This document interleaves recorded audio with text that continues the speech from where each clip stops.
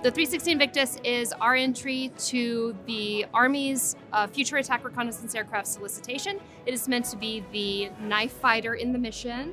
It is equipped with a 20mm cannon. It has a munitions launcher, and everything on this aircraft was designed for it to fly very, very fast. It has a cruise speed over 180 knots. That's allowed by its retractable landing gear, its retractable payload. It's very sleek, streamlined crew station sits one in front of the other, all meant to fly very fast. This aircraft may come in and clear a space that the V-280 Valor may then come in and bring people to.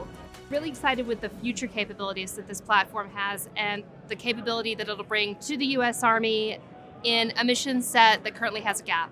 The 360 Invictus is now over 80% assembled.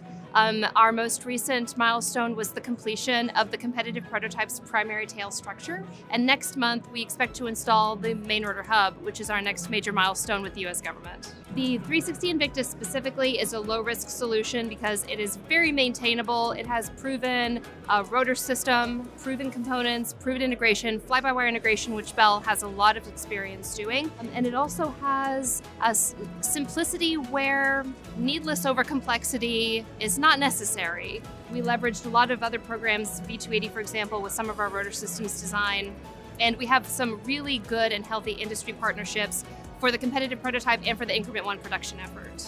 I am so proud to be part of this effort. I've mentioned this before, but I would be so honored to see my nieces and nephews and my children's generation be around a fleet of aircraft that I know we modernized with respect to the maintainability and the reliability and the affordability of the platform.